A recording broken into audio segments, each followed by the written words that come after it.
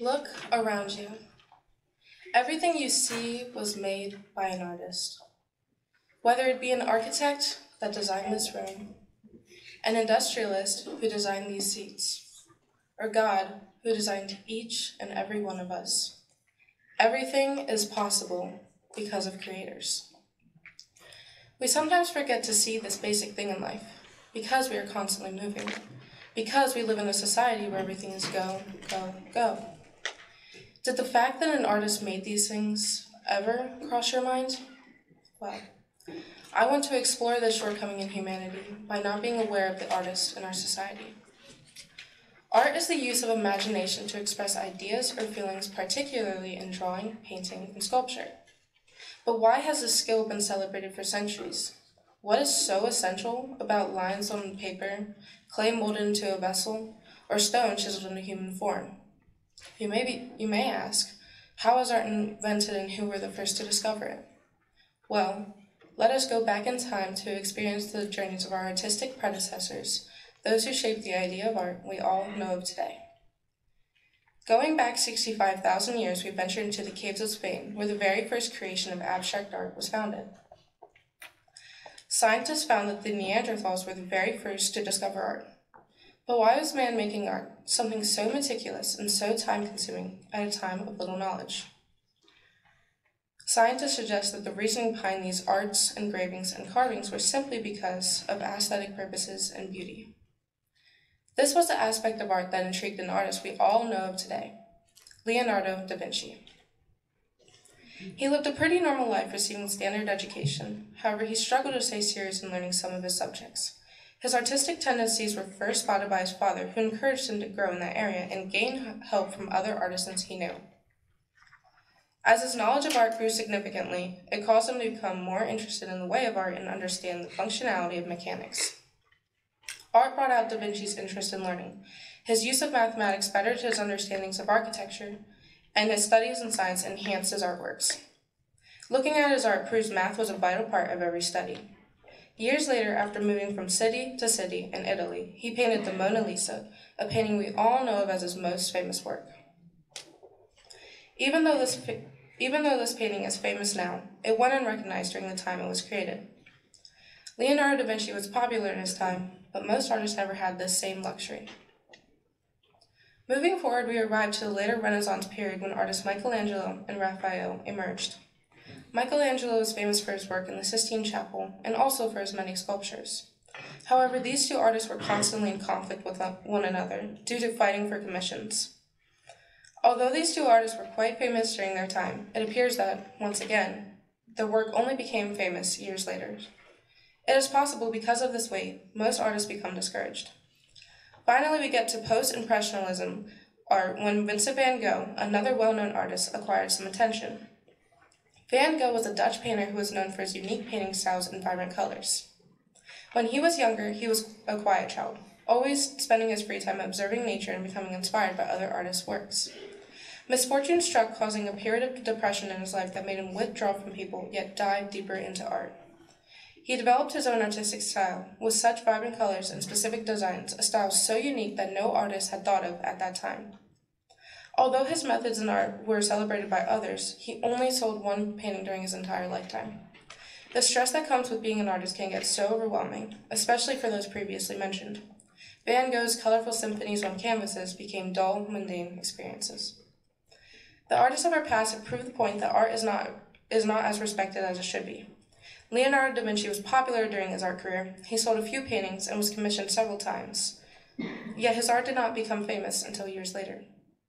Artists of the Renaissance were also commissioned, but suffered great challenges like being seen because it was so rare. Vincent van Gogh only sold one painting during his entire lifetime. All of these artists, including many more, had a difficult time during their careers selling their art, and even some went unnoticed. Does our society really take that next step into genuinely appreciating art and its artists? Why is it that art is the outlier and is now being removed in schools because it is seen as a less important subject? As a society, we are ignoring the importance of the arts and making people, more so students, draw away from it. We all can agree that education is important for adolescents. Some can agree that art should play a huge role in the learning process, while others can agree that there are better subjects to focus on. Although science, technology, engineering, and mathematics, also known as STEM, are essential to a child's learning experience, art should be included because it allows their brain's right side to work, which is vital to children's growth. Art should be emphasized in all aspects of the K-12 educational system for three main reasons. First, art is an important part in a child's development. Second, art allows skills to grow that helps children, or art allows skills to develop that help children learn. And third, art plays a valuable role in helping with mental health. Growing up in this past decade, where electronics are practical for living, it is hard to find time to put the device down and experience the real world. Kids have been lacking hands-on experience recently, and most have become addicted to iPads and other devices. Having a mind with an unlimited imagination is vital to adolescence, and technology is impeding that through critical developmental years. Art is the key that unlocks multiple doors to creativity and imagination, which is extremely useful for growing children. Touching the earth, really experiencing its beauty in art, creates a mind filled with wonders and creativity, not a technological box. Along with this, being involved with the arts as a child helps develop the brain capacity, meaning art helps expand their knowledge and deepen their interest and stimulation. According to the American Congress of Rehabilitation Medicine, creating and experiencing art can enhance brain functions by increasing brain wave patterns, emotions, and the nervous system. Not only does it positively affect these, but it also raises serotonin levels in the brain. Some kids may not have the ability to understand the world the same as others. They may have been born with a disability or brain disorder, or something that could cause them to delay the learning and growing process. Having the chance to make art could help them express their feelings and who they are. These kids are able to develop essential skills through art, which is sometimes an avenue that others forget can be possible. Studying the arts in school and as a child or teen cognitively advances a student mind. One does not have to be good at art for it to be considered art. As long as it makes sense to them, it is art. No matter who a child is, what their background is, or what causes them to be different, art is for everyone and is most important for their growth and for their development. School is essential for every child. However, for many children, it is not the most enjoyable experience they encounter. Including art in the curriculum can allow it to be more pleasing to the students' minds. A mandated curriculum can sometimes be less engaging for most students, but allowing them to express their creativity can not only boost their understanding, but allow them to want to come back to school each day and want to learn. In recent years, a large portion of schools has eliminated art from the curriculum due to a lack of funding. School administrators considered art to be the subject that was least important and therefore could be removed. The CSS Act focused mainly on core subjects that would increase students' standardized testing scores and found that art did not do anything to benefit them. Although art may not be a subject covered on the SAT, and it may not be something every student does in the future, it is still critical for helping to develop students' brains. In 2015, a study was done by the College Board showing that students who have taken 4 or more years of art class scored 92 points higher on the SAT than students who take less than a year. This proves that art is not a waste of time and is in fact helpful for important tests. The use of art helps children with the development of motor skills, language skills, social skills, decision-making, risk-taking, and inventiveness. Leonardo da Vinci is a perfect example of a student who needed the arts in order to be successful in mathematics and science. Taking away art from his curriculum would not have allowed him to aspire into the artist we all know him as today. Art and math go hand in hand, and we can see that day to day. This is proven by the golden ratio. All things were created uniquely, however specifically designed using different shapes, colors, dimensions, and calculations. Art and expressing one's creativity triggers many different functions in the brain, which ultimately allows one to grow, especially in school. More than 1 in 3 high school students suffer from mental disorders such as depression and anxiety. According to Mental Health America, MHA, research has shown that most teens are suffering from poor mental disorders, and they found that high school and college environments are at fault. There's a lot of stress that is put onto a person during these years of their life. There's pressure to succeed, to know future plans, to make friendships and relationships, and so much more. Whether it relates to school or not, this is the age when society is basically saying, get your life together. Not only could this idea cause students to suffer from severe anxiety and depression, but the majority of them remain silent. They do not seek help. Art can be a quiet way of help, a way to keep students balanced throughout the school day. It can provide a way to express themselves without them feeling embarrassed or different. It is a way to help students cope with these disorders, and taking it away from them is ignorant. Having it included throughout elementary school and especially in high school is important, helpful, and effective for most minds. And for those who believe it is not a solution for anyone, it is at least beneficial for those quiet children. It may be left unsaid, but many adolescents need art in their lives, whether it be to help them learn, help cope with their problems, or simply because they are interested in it. Art is crucial and should not be ignored in education. This is everyone's future, and doing what is possible to help make a better environment for the next generations will really benefit every person. In 2002, the No Child Left Behind Act was signed into law by former President George W. Bush, ensuring that STEM learning was most important and should be administrators' main focus in education. However, there is always room to include art in learning, no matter what grade someone is in. There are ways to do this without making it the main study. Da Vinci was able to further understand mathematics because of his interest in art. They both corresponded to one another, which allowed him to create the things he did and later become so famous for.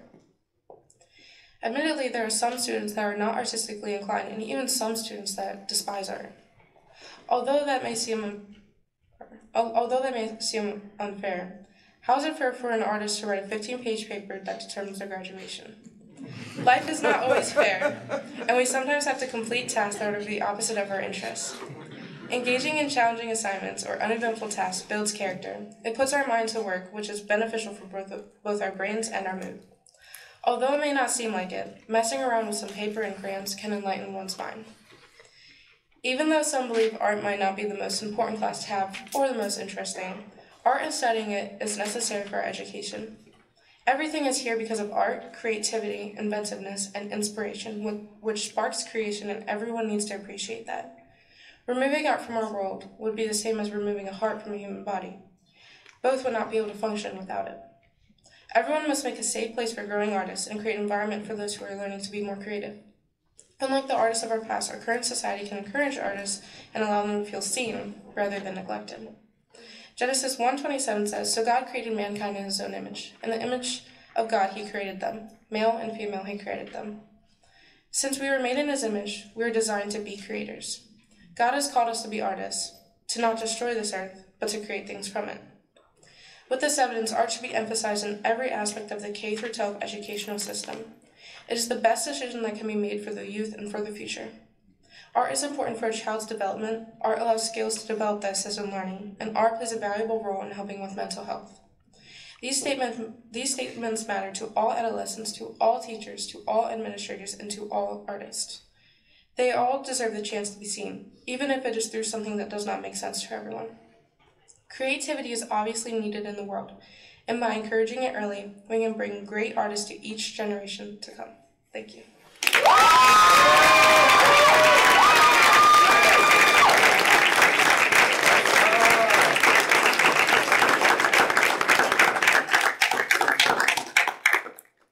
Really great job, Felicity. I really love your topic.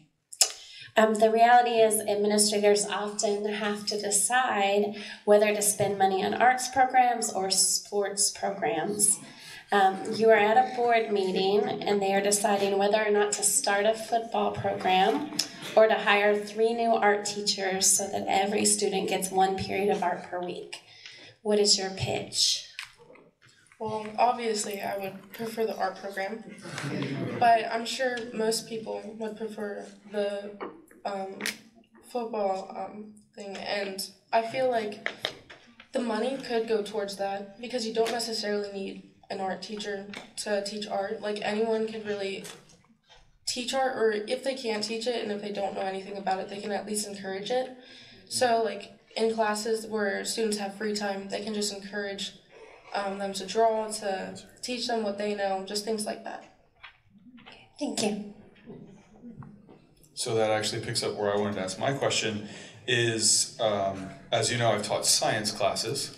I did not necessarily volunteer to teach any art classes, and the only thing that came close is I partnered with Mrs. Noble to teach, right? So,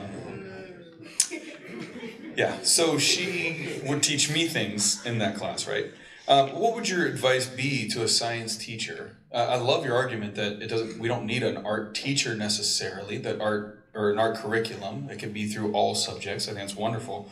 But what would you actually give to someone who's trained in some other field and now you're saying, and I want you to teach art as well in your class? That was a good question. So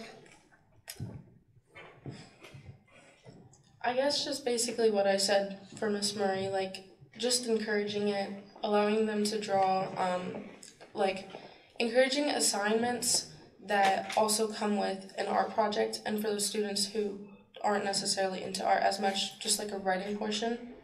And you can't like grade art based on if it's good or not. You grade based off the hard work and effort that the student put into it. So you don't have to know everything about art to grade it, to teach it in your class. Just like encouraging it, really. Ms. Shober, wonderful job with your presentation. But do you think it's time for us to expand the definition of art? Because usually by default, we think about art as being something we see in a museum, a sculpture, seeing a painting or something of that nature. But there's a movie called Waiting for Superman. And in that movie, there's a gentleman by the name of Jeffrey Canada that says, when you're looking at a teacher in a classroom, students, I want y'all to hear this. When you're looking at a teacher in a classroom, you're watching an artist at work. They're painting a canvas of material for people to absorb and to respect. Do you think it's time for us to start telling people or sharing with people that art is beyond just a natural artifact or something physical you could touch, but you're actually seeing art by somebody exercising their talent or their gift, and that is something to be respected and valued and absorbed also? Yeah, I actually agree with that. So I feel like when people think of art, they think of like drawings, paintings, sculptures, things in museums. But art is not just that. Art is everyone in the world, whether it's an artist that draws, an artist that sings, an artist that teaches, an artist that builds, an artist that like just does anything really. I feel like people need to be more aware of the fact that everyone is an artist, and I'm trying to basically just make everyone see and not neglect that fact. Thank you so much, Felicity. I really enjoyed your topic. The question I have, your distribution here is art should be emphasized in all aspects of K through 12 educational, the K through 12 educational system. So what are some other schools besides Logos doing to emphasize art? Like what would you point to as examples of schools that are really excelling in this area? So I've been very fortunate to go to a school that encourages art, but I don't really necessarily know how other schools include art. I know like for college there are specific art schools.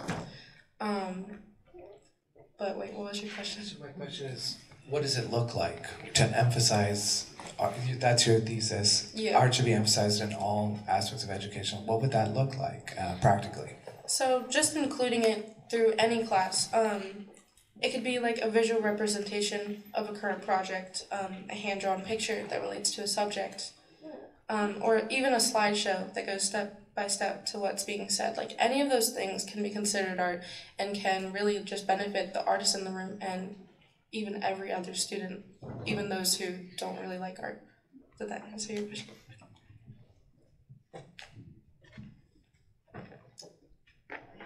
Felicity, is art appreciation an acquired taste? Why do you think some people enjoy looking at a painting or a sculpture and other people do not?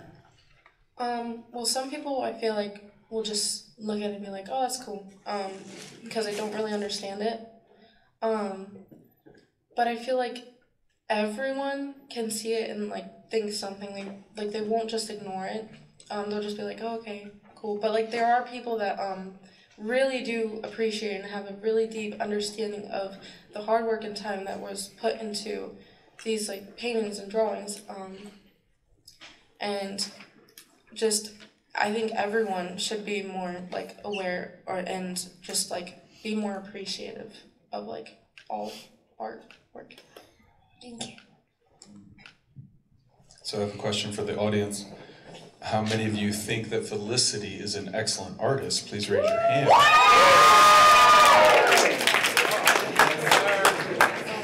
right.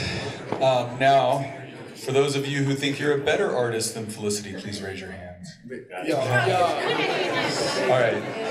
My point, Felicity, is of course you gave your senior thesis speech on art. Okay, so it's both a compliment and a little bit of a jab as well, right? But know that I love you and care about you, right? So, of course you do. You are an excellent artist, both naturally talented, gifted by God, but I've also seen you put a lot of hard work into your art and improving your art, and you are an example of excellence in that. As a teacher, I have tried to include art into my science classes and things. The most difficult part I've found is not including in my curriculum, it's convincing students that they can do art. So as we just saw, everybody really agrees that you're good at art. And if I asked them how, if it's a rating scale, we would have plenty of people that put themselves at 0 on their ability level. So as a teacher, that's my challenge. So for you, what would you say to teachers that you're trying to encourage and they're meeting with this challenge of students' confidence levels just being at 0 on how they should continue to try to encourage art in the curriculum? So, I feel like some students that get discouraged, they're like, oh, I can't draw at all, so I'm not going to do it. It's very hard to encourage those students to just like push themselves just to do something, whether it's a stick figure or a really cool painting. Cause like I feel like some students are just like stubborn, but so I don't know. Cause like when we had our PA Natural History class, I know like some students just like was like, oh, I really don't want to do this, but they did it in the end, and we all have our little books filled with all the pictures and all the things we learned. And we can all look back on them, whether it was a line and scribbles of color around it, or a really cool picture of flower. We all have something to look back on and say like, oh, we did that. So just, I guess like encouraging them and pushing them to do it, and then maybe they'll like realize that there is something in the end for them to realize like that they got something out of it. Thank you.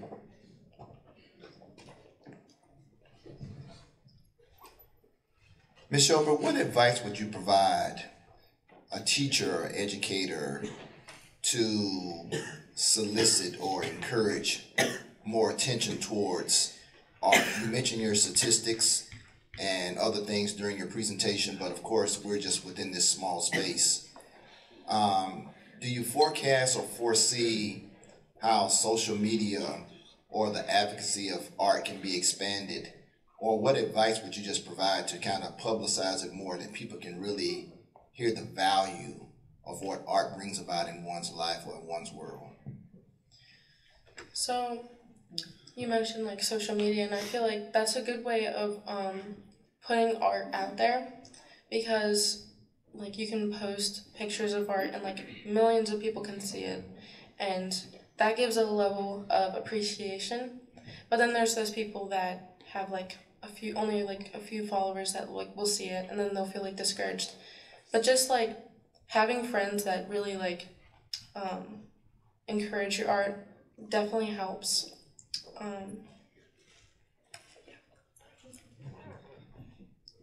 Thanks, Felicity. So I appreciated the section in your counterfactual where you talked about it's something that I've heard. It's similar to Mr. Hortman's point, but not even I can't do art. I don't enjoy art. It's something I don't enjoy. And you talked about how sometimes you just have to do things you don't want to do. Like theses, maybe, potentially. So I'm wondering, but is there something you think that can be done to make art more enjoyable? So what would you say to the student that says, I don't enjoy art? How do you think they could learn to enjoy it? Well, first, just to get a deeper appreciation of it, and just like really learn what it means to create art. And what I mentioned before, like art doesn't really have to just be painting, like it can really be anything, and just allowing them to know that can maybe make it seem less like scary to do, in a sense. So just like maybe even like also like recognizing the fact that art does not have to look like a specific thing. Like there is a thing called abstract art, And so people that don't really know how to do art, they can at least do that. They can throw paint on a canvas, and that is art. And they should be proud of themselves even if they are able to do that. Great job, Felicity.